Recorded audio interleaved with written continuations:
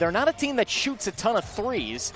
Last night, they didn't make enough of the few that they shot to come away with a victory for Lakeland. There's Troy Caupain into the front court, 7:50 left, third quarter. Caupain lobs to Kem Birch, and he finishes it with two hands.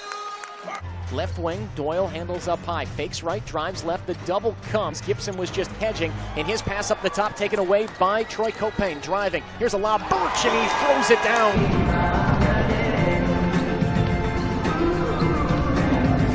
Left, drives right of the lane, elevates, missed the shot short. Rebound Caupain.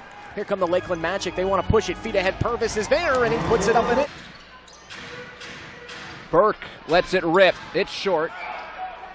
Caupain leading a 3-on-1 to Purvis. That jumper without hesitation, turn it around, catch and shoot. They've certainly identified Hayes, who leads Westchester with 17. Rodney Purvis.